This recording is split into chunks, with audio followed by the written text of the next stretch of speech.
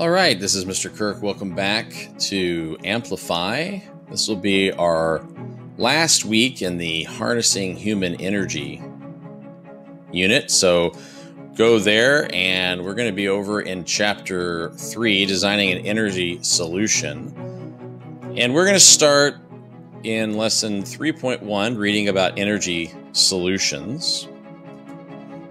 You'll start with the warm-up, where you're going to review this article, the hand crank flashlight article, which if you click that will take you to the article that we read last week.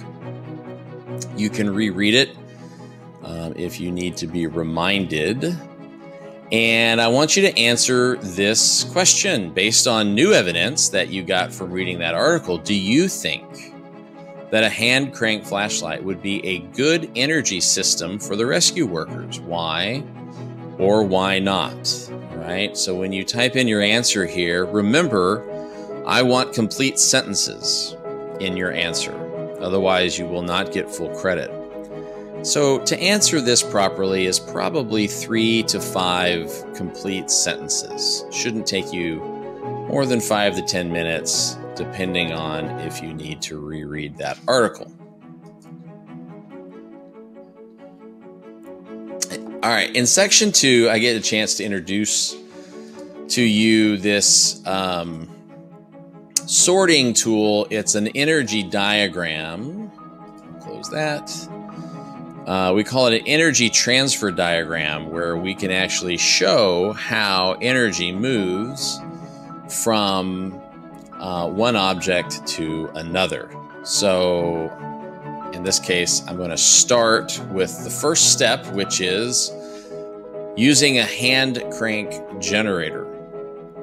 So using a hand crank flashlight, a person would crank this portion, which would turn a generator on the inside. And what generators do, all generators, convert mechanical energy, like me moving that crank, into electrical energy. Okay. Now, generators are in other places, like cars, for instance, where the mechanical energy that is created when gasoline explodes and turns a crankshaft, that gets turned into electrical energy. So in every car, we have a battery. And as a person is driving around in the car, the generator is being moved mechanically, and it is converting that into electrical energy. So instead of using a combustible engine in this flashlight, I'm using a person to move that around, okay? And obviously people have limitations, right? There's they can only turn for so fast for so long, but to light up a light, it does not require a lot of energy. So this kinetic energy, the mechanical energy of the person moving, gets converted into electricity that's stored as potential energy in the battery. And then that gets turned into light in the flashlight. So this electrical energy that's potential then gets converted into light energy. And this is the energy diagram, the energy transfer diagram of what is taking place in the hand crank flashlight. Okay. So in section 3, that's just section 2. It's just a little simple guided conversation where I get to explain to you what a energy transfer diagram is.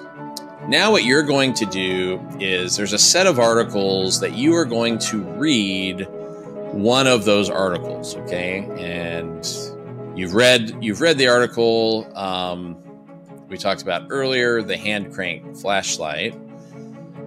You choose one, only one of these 4: the energy capturing backpack, the energy capturing bike, the energy capturing knee brace, or the energy capturing rocking chair.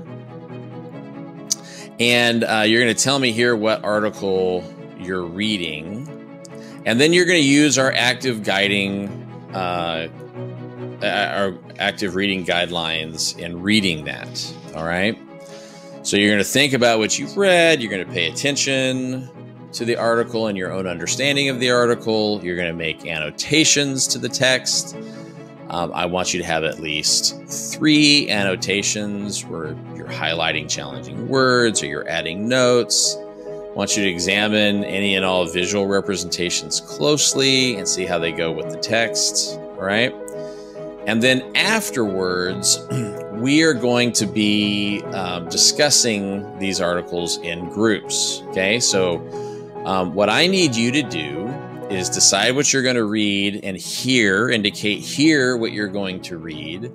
And then on the web page and in the chat in our meeting on Monday, I'm going to have a link where on a Google form, you're going to tell me what you're going to read. And then I am going to assign groups based upon the readings, and I'm going to hopefully have an even distribution of the different articles, and I'll put you together in groups so that when we meet again, whether it's Tuesday or Wednesday, you will have someone in your group who has read the other articles, and you guys will discuss that. Okay, so it's really important that you do this on Monday. You choose an article, tell me here what you're going to choose, tell me in the Google form what you're going to choose, and then read it with your annotations. And then on our next class session, whether that's Tuesday or Wednesday, I will put you into groups.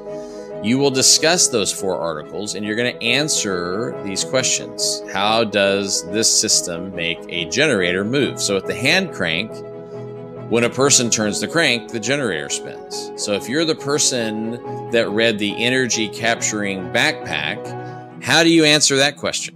Okay, how does this energy capturing backpack make a generator move? And you would tell the group the answer to this so that they could all write this in. And then what would the system be a good solution for the rescue team? Why or why not? Okay, in this case, you would say this person is saying no, because the rescue workers would need to stop what they're doing to turn the crank. But would an energy capturing backpack be a better solution? And you guys would have this answer, and whoever read that article, tell the group, this is what the article is about, and I think the answer is yes, or I would think the answer is no, and this is why. So we'll take some time in class where you will do all of this. You will fill all of this out and hand this in. Okay? And then the last section 5 with lesson 3.1, okay, is planning an energy solution for the rescue team. So the rescue workers need a way to get energy. That's the main problem that we're trying to solve, right? So what is the best way for the rescue workers to capture energy from their body's motion during rescue missions? So while you're in your groups, after you've done section 4, you will brainstorm some ideas for a system that captures energy. And you want to make sure that the energy transfers energy from the body's motion, that it's easy for the rescue team to use, and is original, right? So you can't use any of these other things like a hand crank flashlight or a backpack. You're going to have to come up with your own design, and then you're going to describe it down here. You're going to record your ideas. Again, I'd like complete sentences down here. And everyone in the group will fill this out. So not everyone in the group has to have the same idea. You guys may discuss this and have different ideas. That's fine. You each are going to turn this in. So whether you all have the same ideas or you all have different ideas, record that down here and push the hand in button down here in the bottom, and you're done with lesson 3.1.